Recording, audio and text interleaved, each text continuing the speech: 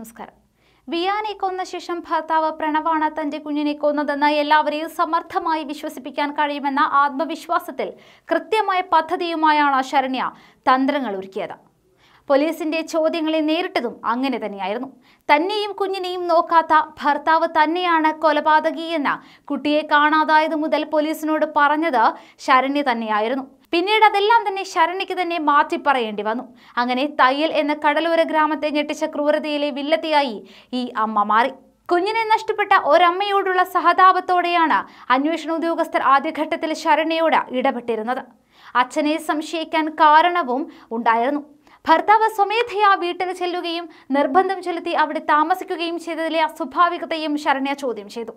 ശരണ്യയ്ക്ക് 18 വയസ്സ് പൂർത്തിയായതിന് പിന്നാലെ ദിവസങ്ങൾക്കുള്ളിലായിരുന്നു സമൂഹ മാധ്യമങ്ങളിലൂടെ പരിചയപ്പെട്ടിരുന്ന പ്രണവിനെ ശരണ്യ വിവാഹം കഴിച്ചത്. വ്യത്യസ്ത ജാതിയിലുള്ളവരായതുകൊണ്ട് തന്നെ വിവാഹത്തിന് വീട്ടുകാർ ആദ്യമെല്ലാം എതിർപ്പ് പ്രകടിപ്പിച്ചിരുന്നുവെങ്കിലും ശരണ്യ പിടിവാശിയിലായിരുന്നു. അങ്ങനെ വിവാഹം നടന്നു. ആ ബന്ധം മുന്നോട്ട് പോകാനാകാത്ത വിധം തകർന്നത് ഭർത്താവിന്റെ ഗൾഫിൽ പോക്കിന് ശേഷമായിരുന്നു. അപ്പോഴായിരുന്നു പുതിയ കാമുകനെ ലഭിച്ചതും.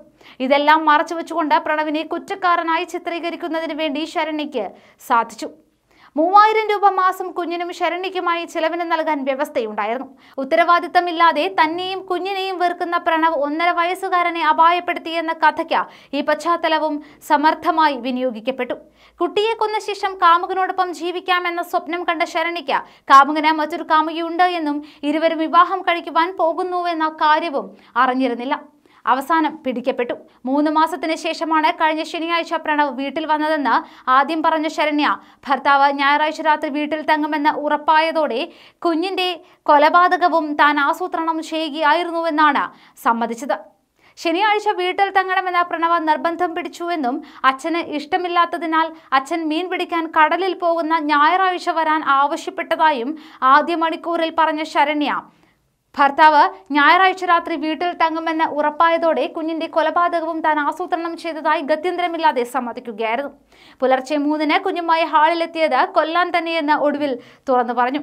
ഹാളിലെ കസേരയിൽ കുറച്ചുനേരം ഇരുന്ന ശേഷം പിൻവാതിൽ തുറന്ന് കുഞ്ഞുമായി പുറത്തേക്ക് പോയി കൃത്യം നിർവഹിച്ച ശേഷം തിരിച്ച് വീട്ടിലെത്തി അടുക്കളവാതിൽ വഴി അകത്ത് കയറി ഹാളിൽ ഇരുന്നുവെന്നും കുറച്ചുനേരം കഴിഞ്ഞ് കിടന്നുറങ്ങിയെന്നുമാണ് സമ്മതിക്കുന്നത്. കൊലപാതകങ്ങൾ നടപ്പാക്കുന്നതിനോ ആസൂത്രണം ചെയ്യുന്നതിനോ ആരുടെയും സഹായം ഇവർക്ക് ലഭിച്ചിരുന്നില്ല. ഭർത്താവിനോ കാമുകനോ കൊലപാതകത്തെക്കുറിച്ച് അറിവുണ്ടായിരുന്നില്ല എന്നും സിറ്റി CA PR സതീശൻ മാധ്യമങ്ങളോട് പറഞ്ഞു.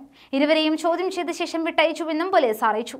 കൊലപാതകത്തിന് ശേഷം വീട്ടിലെ ഹാളിൽ കിടന്നുറങ്ങിയ ശരണ്യ മറ്റുള്ളവർക്കൊപ്പം കുഞ്ഞിനെ തിരയുവാനും ഇറങ്ങി. കുഞ്ഞിനെ എറിഞ്ഞ സ്ഥലത്തെ തിരച്ചിൽ ശരണ്യ സ്വയം ഏറ്റെടുക്കുകയായിരുന്നു. ദൃക്സാക്ഷികളും ഇക്കാര്യം സ്ഥിരീകരിക്കുന്നുണ്ട്. ശരണ്യ സമൂഹ മാധ്യമങ്ങളിൽ വളരെ സജീവമായിരുന്നു. ഫേസ്ബുക്കിലും ഇൻസ്റ്റഗ്രാമിലുമുള്ള അക്കൗണ്ടുകളിലെ പ്രൊഫൈൽ പിക്ചറുകളിൽ 1 വയസ്സുള്ള വിയാന്റെ കുസൃതി നിറഞ്ഞ മുഖമാണ് നിറയുന്നത്. സോഷ്യൽ മീഡിയയിൽ കുട്ടിയോട് കാണിക്കുന്ന സ്നേഹം ജീവിതത്തിൽ ഒരിക്കലും ശരണ്യയ്ക്ക് ആ കുഞ്ഞിനോട് ഉണ്ടായിരുന്നില്ല എന്ന് തന്നെയാണ് ഈ കൊലപാതകം വ്യക്തമാക്കുന്നത്. പിന്നീട് വന്ന കുറ്റസമ്മതവും ഇത് സ്ഥിരീകരിക്കുന്നു. കാമുകനൊപ്പം ജീവിക്കുമ്പോൾ കുട്ടി തടസ്സമാകരുത് എന്ന് മാത്രമായിരുന്നു ചിന്ത. ഫേസ്ബുക്കിലൂടെയാണ് ശരണ്യയും പ്രണവും പരിചയപ്പെടുന്നത്.